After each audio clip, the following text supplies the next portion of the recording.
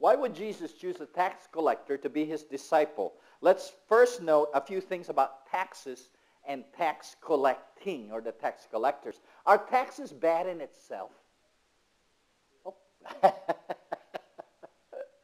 We live in a society where we need government, don't we? Even during Jesus' time, taxes are normally used for public good. So taxes in itself are not bad. We can read in Luke 20, Jesus was asked about taxes, and Jesus says, well, look at the coin. Who does it belong to? Give to Caesar what is Caesar's. That money belongs to the government, to the public. And then in Romans 13:6, we read, this is also why you pay taxes. This is God speaking to his people. This is why you pay taxes, for the authorities, the government, are God's servants who give their full time for governing. If taxes are good to have, therefore tax collecting in itself should not be a problem, but sadly, we do run into a problem when it comes to money, doesn't it? For the love of money is the root of all evil. So, what was the problem with the tax collectors during Jesus' time? He calls Levi a tax collector. What is wrong with tax collectors during that time? Anybody know?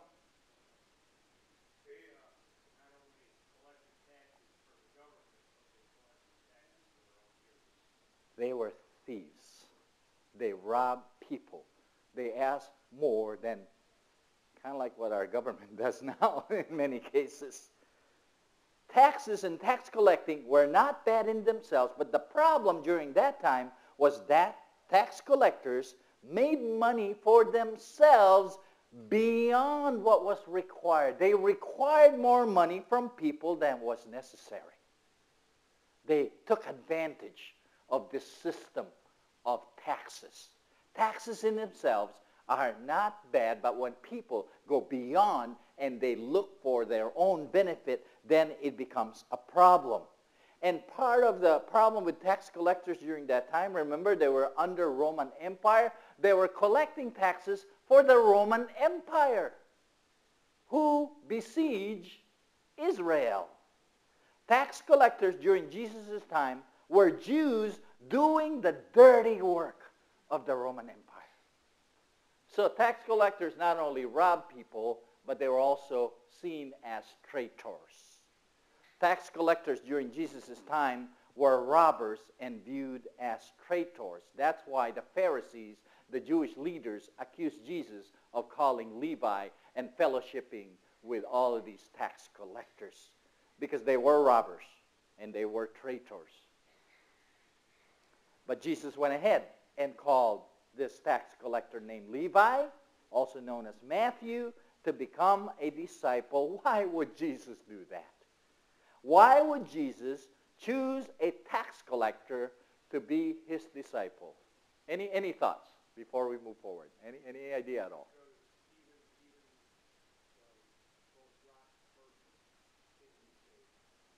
That's why Jesus came. He says it. And so we go forward. First of all, Jesus also knew Levi's heart. Did you see the picture? Levi is sitting there. He's not doing anything. He's just collecting money and making money for himself. What a job. And Jesus comes along and says, Levi, I want you to be a disciple. And he got up, left everything, and followed Jesus, because Levi had a good heart. He was prepared. The Spirit was working. Note verse 28 again of our text, Luke 5. What does that say about Levi? Verse 28. Levi got up, left everything, and followed him. So Jesus knew that Levi's heart was ready, so he calls on him. So that's one reason why Jesus called this tax collector Levi. But Jesus calls on sinners. Jesus knew he was a sinner, and obviously Levi saw that he was a sinner. Then he followed Jesus. Jesus calls on sinners to repent, to change, to turn around, to do the right thing, and to be renewed. That comes together. Repentance cannot happen unless you're renewed by God. Only the power of God can you really do the right thing. So let us note that Levi was a robber and a traitor, but he ended up writing the gospel, the good news of Jesus Christ that we're reading right now, and it will be eternal. The sinner, Levi, the robber, called by Jesus, and he was asked to write the Gospel of Matthew. How about you and me?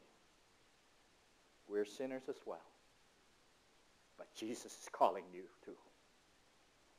We'll come to that a little bit later. Look at verse 29.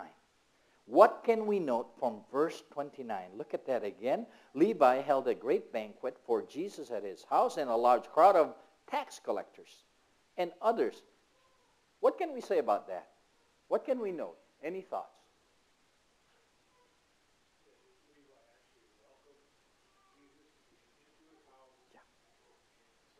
Yeah. You know, he knew he was guilty, but he went ahead and asked God to enter into his house. Come, Jesus. And then what did he do? Who did he invite? He invited his friends. Do you think Levi knew that they were as guilty as he was? You see, one of the other reasons why Jesus called a sinner, called this tax collector, is for evangelism. God knew that he could use Levi, Matthew, to bring his friends so that Jesus could speak to them as well, because Jesus and God loves every person in this world and will reach out to them however he can. And let us not forget, and we'll come back to that evangelism part later in our applications, but fourth reason why Jesus called this tax collector, let us not forget the religious leaders who were trying to trap Jesus. What was Jesus doing through this tax collector, Levi? Well, I think we can note that Jesus was telling the religious leaders to look beyond themselves and reach out to the sick. And he was using Levi to teach those Jewish leaders. Those Jewish leaders thought they had it all figured out. So what does Jesus do? He picks someone that would spark this interest, this questioning. And Jesus now has an opportunity not only to talk to Levi's friends who were tax collectors and sinners, but Jesus now has an opportunity to share the good news with these religious leaders that thought they had it all figured out and saw themselves better than anyone else. That's what they were doing. They had pride issues, and Jesus was getting in their way. These Jewish leaders, just like the tax collectors, abused their power over people. And so when they saw Jesus was disrupting what they had it all going. They were provided for because they were in the top of the heap of this order in that Jewish faith. And Jesus comes along and was disrupting what these religious leaders had. And so these leaders accused Jesus of wrongdoing. So how did Jesus respond to those accusations of those pious religious leaders? They accused Jesus of fellowshipping with sinners. Look at verse 32. How did Jesus respond? It is, I have not come to call the righteous, but sinners to repentance. Jesus came to this world to seek and save the lost. Let us not forget that. If we're going to follow Jesus, we too have to seek and save the lost through the gospel. We can get so caught up in our church and all the functions and emotions and praising and all the hoopla of the church when we forget that we are called to seek and save the lost. You know, and be praying. South Milwaukee needs the Lord. But we need to pray. How are we going to do that? Whether we really do need to stay here in South Milwaukee. So, Jesus came to seek and save sinners. This was opposite to what the Jewish leaders were looking for. You know what the Jewish leaders were looking for? And it happens in many supposedly Christian churches today, and obviously a lot of cults out there. They look for people that are willing to follow whatever they tell them And Jesus was looking for sinners who sees themselves that are wrong and to be changed. The Jewish leaders were looking for good works in people. You see the difference. Jesus was looking for sinners to save. The Jewish leaders were looking for good works in order to be saved. The Jewish leaders were teaching, you need to do this and this and this and this. Forget about the love of God, the forgiveness of what Jesus is saying, that he's going to die for your sins. No, you got to do these things, good works. Fast and pray. And then these pious religious leaders accused Jesus again of not fasting and prayer, these good works. So what did Jesus say? We'll read in verse 34. Jesus answered, can you make the guest of the bridegroom fast while he is with them? What was Jesus saying? Jesus' first response was that celebration is to occur when Jesus is present. Yes, we are to praise and enjoy the goodness of God, but it's through the presence of Jesus Christ. I had to respond to an email today about this spiritual movement, about the Holy Spirit doing his thing. The first question that came to my mind, are they really honoring Jesus Christ and calling Jesus' presence in their movement, in that church? Or are they just so caught up in the spirit and the emotions of things? Be careful. The devil can mask himself as the Spirit of light. It is Jesus Christ who is Lord and to be honored and glorified. And there is celebration that is to occur when Jesus is present. Jesus also responded to accusations of wrongdoing with parables. Now, a parable is a short story to illustrate a godly principle. So look again at verses 36 to 39, these parables. Jesus told them, no one tears a patch from the new garment and sews it into an old one. If he does, he will have torn the new garment, and the patch from the new will not match the old. And no one pours new wine into old wineskins. If he does, the new wine will burst the skins. The wine will run out, and the wineskins will be ruined. No, new wine must be poured into new wineskins, and no one after drinking old wine wants the new, for he says the old is better. What was Jesus trying to say here? In general, simply, what Jesus was trying to say is that I am the new covenant. Yes, I brought you the old covenant in the Old Testament, but I've been telling you that there will be a new covenant that will happen, and I am it. There is going to be a new relationship between people and God, and it is through Jesus Christ. It is through me. I am the new of everything. Salvation by grace, not by works. That's what Jesus was sharing with them. In general, what was Jesus trying to tell those leaders? Look back with me to Luke chapter 4, because these Jewish leaders have been sticking around, hanging around for a long time, trying to accuse Jesus. Look at verse 43 of Luke 4. Remember what Jesus said there? He said, I must preach the good news of the kingdom of God to the other towns also, because that is why I was sent.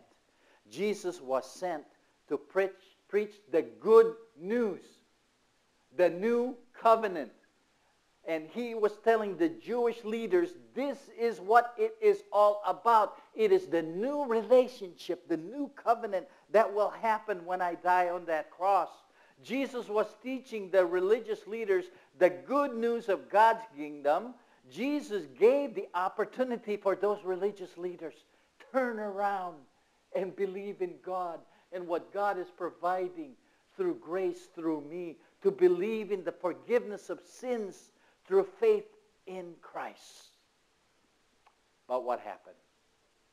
The Jewish leaders were telling Jesus, no, we have a belief. You borrow from us. You learn from us.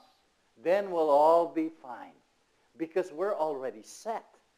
And again, Jesus told them, no, there is something new. I am that something new. Nothing to be borrowed from anything else. It is completely new. I thought of this because I was thinking of a title. But isn't this appropriate? Jesus is something new. Nothing borrowed. Even in our own flesh. We got all this old stuff. Jesus doesn't want any of that. Jesus wants the renewal, the new that he gives us every day. So that's part of the biblical principles that we are to apply today. But let's go back to the basics. What biblical principles can we apply to our lives today? Jesus called Levi a sinner to become a disciple. Today, Jesus is still calling people, calling sinners to repent, calling you and I to turn around from our old stuff. Don't borrow from it and go to the new of Jesus Christ, to be a disciple of Christ. And so first of all, we need to be renewed. If you have never done so, confess to God that you are a sinner, just like Levi, that you have sinned against God. And Jesus Christ is the only Savior and the only Lord of your life. If you've never done so, may I encourage you today to do that. That only Jesus is your Savior. That only Jesus is your God. And that you are a sinner. You are termed to be judged eternally. But only by believing in Jesus Christ dying on the cross for your sins will save you from that judgment, but not only be renewed because of that belief, you need to repent and turn around. Say no to the master of your old life and say yes to the master of your new life with Jesus Christ. It comes together, not just one part. And you say, well, I'm saved by grace, and I can do whatever I want. Is that really belief in Jesus Christ? And I've heard it often. They say they're Christians because they believe in Jesus Christ because of the salvation that he's given and forgiven of their sins. And they say, well, then I can do whatever I want. I can sin because I can always go to the cross. Be careful.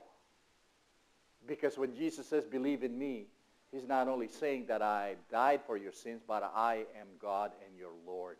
We need to commit to the lordship of Christ. So confess to God that you are a sinner and Jesus Christ is your only Savior and Lord of your life. Secondly, the Lord Jesus Christ is calling each one of us to be a disciple. It comes together. It's this whole package of believing in the forgiveness of sins, following Jesus Christ, then you become a disciple. Be a disciple of Jesus Christ. What does that mean? Remember what we said last week? Disciples are to follow, learn, and imitate their teacher. We are to learn, to follow, focus on Jesus. We are to learn and imitate Jesus Christ. That's what he's calling us to do.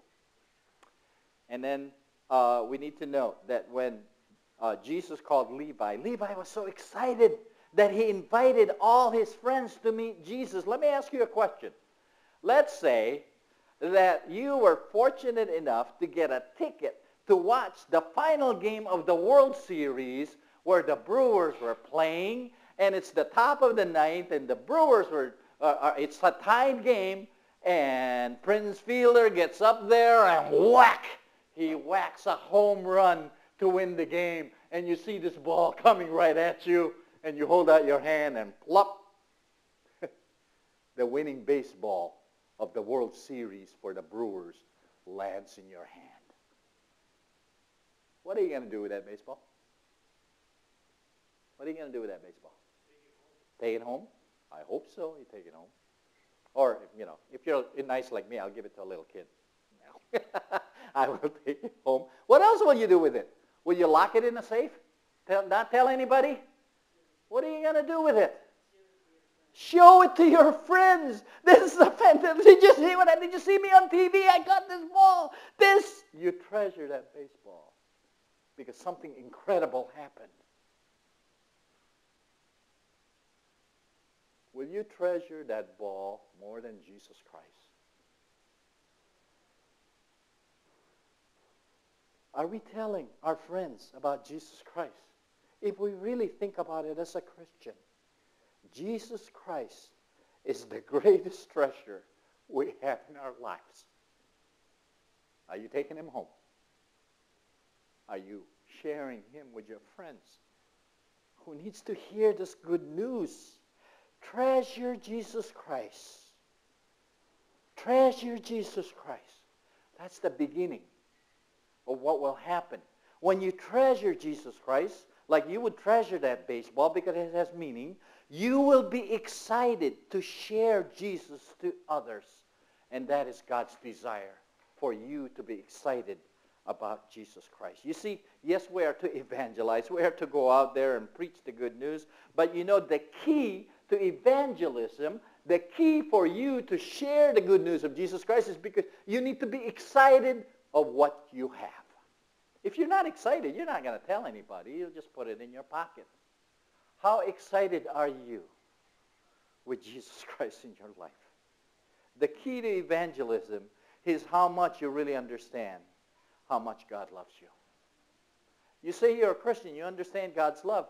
But you know, in Ephesians 3:18-19, the Apostle Paul prays for the Christians to know more and more of God's love. They're already Christians, but the Apostle Paul is praying that those Christians would know more of God's love, more and more and more and more, because he knew through God's revelation that as God understands and treasures Jesus Christ and his love, we will share it to others. May I encourage you to pray for one another. Pray for me that I would learn the love of Christ, the love of God more and more in my life, that I would treasure Jesus Christ. Would you commit to praying for one another as well, that you would know the love of God for you more and more and more and more until you see him face to face and you hug him and you give him thanks. And the great thing is that he will hug you as well. And the Word of God tells us he's going to hand you a stone with a special name for you. That's how much God loves you. One last thing. The religious leaders who confronted Jesus did not want to hear anything new. They thought they had it all figured out. They thought they knew all the answers. Do you ever hear Christians like that, supposedly? They know everything. Jesus told them everything is new with Christ. Jesus Christ is the bridegroom. He is the new garment. He is the new wineskin. He is the new wine. Jesus is something new, nothing borrowed. He is it. He is the newness of life and eternal life. And so again, let us be careful of having attitudes like those of the religious leaders of old who did not listen to Jesus. Even as Christians, we will not know everything. I'm learning every day, and I have to learn to humble myself to say, Lord, teach me. What are you trying to say here? That needs to be our attitude. Until we get to heaven, we will not know everything. We are to learn on a daily basis. We are still disciples of Christ. So always humble yourself in the sight of the Lord every day. Jesus always has something new for you every day. Let me say that again. Jesus always has something new for each one of us every day. Are you looking for that? Are you experiencing that? Or do you just kind of, yes, I know Jesus, and you put him aside? Jesus wants to bring something new into your life every day. So every day, would you commit to listening and learning from Jesus, the Word of God, and our relationship through prayer? How are we doing? Jesus wants to bring something new to you every day. Would you start right now? Just take a moment to pray. And then make a commitment. Whatever time it is, maybe pick a time, 3:03 in the afternoon, you will listen to Jesus and talk to Jesus. May you make a commitment, take a moment to pray about these things.